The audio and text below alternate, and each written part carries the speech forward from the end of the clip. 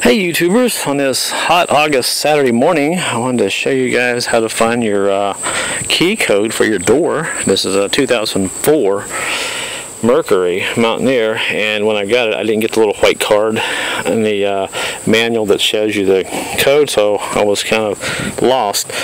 I did get one key with it, and that was it. I was going to make another key, but you can't do that unless you have the two original keys. So now I've got to go to the dealer and somehow get another key then so I can make duplicate keys or whatever. But anyway, quick history. I just bought this about 2 weeks ago. Been driving it 159,000 miles, and the woman I got off of, she said she heard a lot of clunking. It turns out the transmission's got some problems, and the torque converter's bad.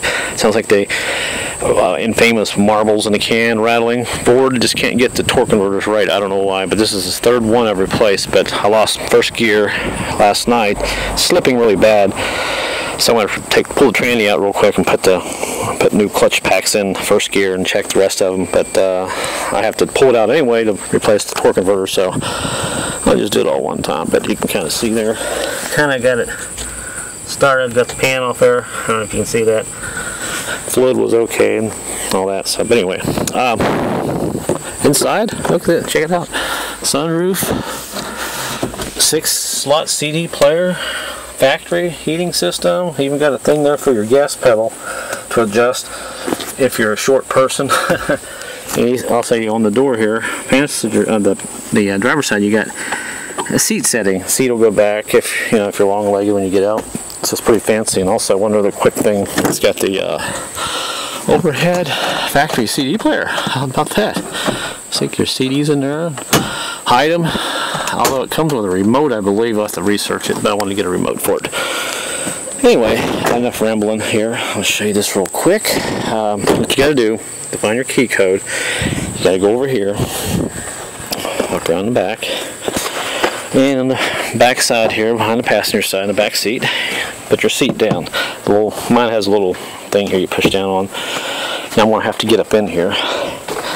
Oh, it's hot in here. Okay. And I've already pulled this panel off because I didn't want to make this video as short as I could. This is the seat belt there. You can see that. You kind of just grab the edge of this and just kind of pull it off here. Just take your time. And when you get that off, there's a second little piece here. You got to loosen up. Just kind of grab that and pull it out. And once you do that, let me adjust myself here. Sit up right. Pull this back with one hand. And if you look right there, you see there's a little box right there. And you see those numbers there? That's your code for your door. So I do believe the Ford Explorer's all the way up through, I think it's 2002. Gosh, probably all the way, who knows, 9, 10. That's, I believe, where they put all the codes. So you might want to research it. But that's how you do it. And hopefully that'll help you out. Because I've locked my keys in here once already. And my 2002 Ford Explorer, I've locked my keys in it 3 times. I finally figured out where the code was. So there you go. Hopefully that'll help you out. Looks like I'll start working on this tranny today. Get it out of here and start ordering some clutches and all that. But like I said, 159,000 miles of V8, 5-speed automatic transmission. And these transmissions don't really need service until 150,000 miles. But apparently this was ran pretty hard, so I thought it would have lasted just a little bit longer. But anyway, good luck, guys, finding your key code. Hopefully I'll save you some time. And sorry about the rambling here and all that. So later, guys.